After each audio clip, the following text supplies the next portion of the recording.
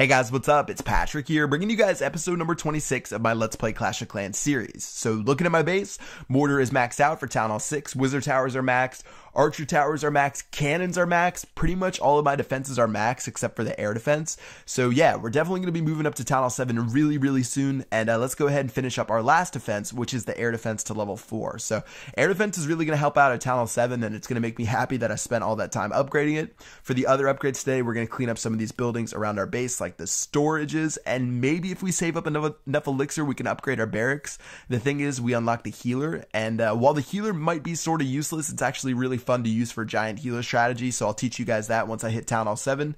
And yeah, let's do some raids, try to get a solid amount of resources, and see what we can upgrade towards the end. Probably would like to upgrade a couple of my walls. I'm going to try to get my walls to level 6 before we hit Town Hall 7. And let's go ahead and start by attacking Bantop. So, strange base design. He has his Town Hall and storages protected by a lot of walls, which is obviously good, but he has his most important defenses on the outside. So, gonna go ahead and attack the mortar in the wizard tower, and even though the mortar hasn't been taken care of yet, the way that I'm spreading out my barbarians, it's only gonna shoot one or two of those guys at a time, so I should be fine. So the wizard tower is going down, the mortar's going down, and then once those two are down, since he's only a Town Hall 5, he has no more splash defense, and I can pretty much spam the rest of my troops and get ready to attack him from the top hand side. Alright, so splash damages are down. That last mortar, or the first and only mortar, just went down. And now taking a look at what else he has around his base. He doesn't have any builder's huts. He doesn't have any defenses hiding. So I'm just going to go ahead and let my troops run through. And then as soon as they get close to the base, I'm going to drop my wall breakers and make my way inside. So they're doing a good job right now, taking care of that air defense. Goblins are making their way to the storages. Gonna go ahead and drop those two wall breakers to make a breakthrough right there. And then now I can just drop the rest of my infantry and try to destroy the defenses. So I definitely want to keep climbing up in trophies. I'm doing a good job right now, but I'm going to drop these archers on this archer tower to help out just a bit.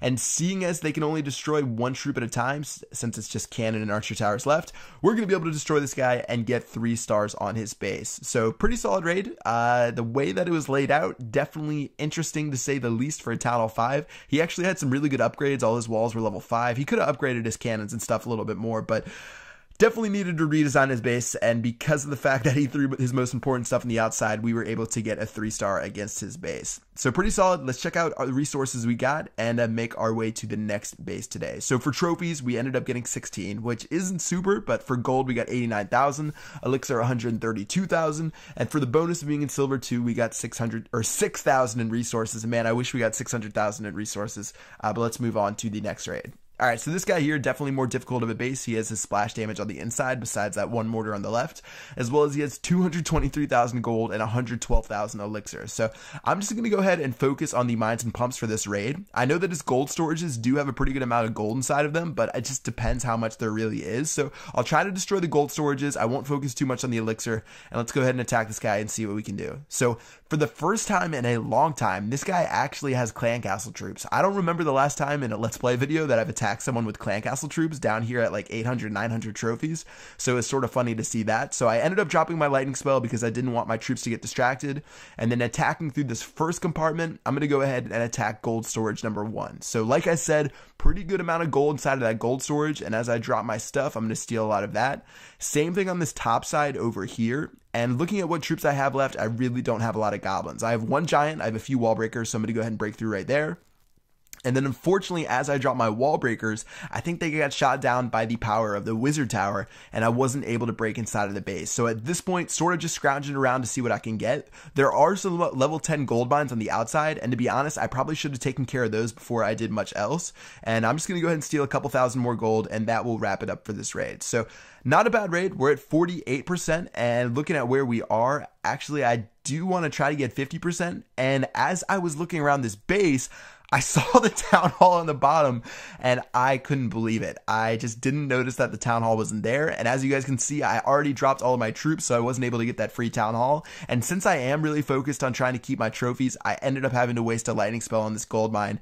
And that was definitely my biggest fail so far this series. I don't know how I did not notice that town hall, but because of that, that cost me a lightning spell and some trophies. And yeah, pretty good amount of resources, ended up stealing 200,000 even though we didn't get all of it. And let's go ahead and try not to forget to search for the town hall on raid number 3. And this one's a lot easier to spot because the town hall's in the center, as well as this guy has over 350,000 resources, and most of it's going to be in the mines and pumps. So let's go ahead and go corner by corner and try to get all the resources in this guy's base. So even though his base looks pretty easy, it's going to be really important that we don't waste our troops on a certain side. We need to be able to attack every single corner because the resources are on every single side of the base. So starting off, I took care of that mortar. I'm also going to take care of this wizard tower right here, just trying to get rid of those splash damage buildings, not focused on too much else. And then after that, I'm going to attack from the right or bottom right and the left, and let's see if we can steal what this guy's got.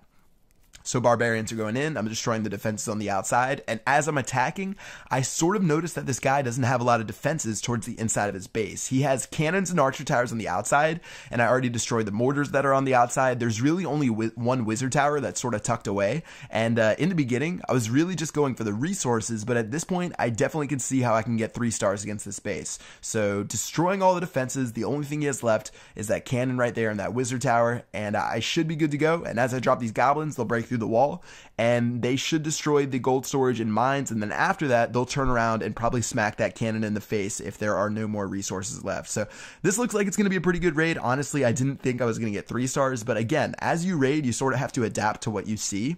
And then when I noticed that most of his defenses were on the outside, that's when I really started to use my barbarians and archers to take those out, and because of that, I was able to get a pretty simple 3-star and get another 16 trophies for this base. So today was sort of weird. I didn't get a lot of bases that had a lot of trophies available. Like this one had 16, the other one had 14 or something like that. I don't think any of them had more than 20. So a little bit of struggle as far as trophies go, but resource wise, I definitely can't complain. And let's go ahead and check out what we got. So in total, 174,000 gold, 182,000 elixir, 16 trophies, another 6,000 in a bonus. And let's go ahead and head back to base, do some upgrades, and wrap it up for this video. So 3 builders are already working right now, and like I said, we have a couple of different options on what we want to upgrade. Nothing is really too important right now. The reason I haven't upgraded my clan castle is because it's not in the center of my base, and obviously I'm not in a clan, so I'm going to upgrade the clan castle in the next video. But for today, let's go ahead and finish off that elixir storage up to level 10.